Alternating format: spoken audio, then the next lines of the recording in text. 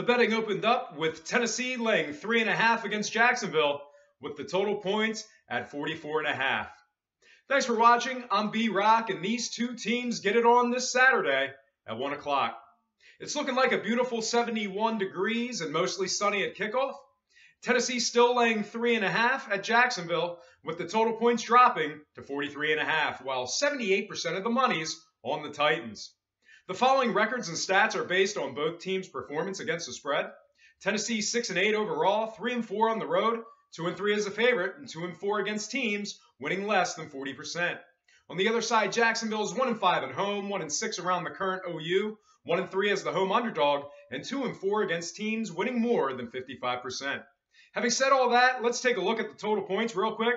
Both teams collectively averaged 39 total combined points in their last 4 games respectively.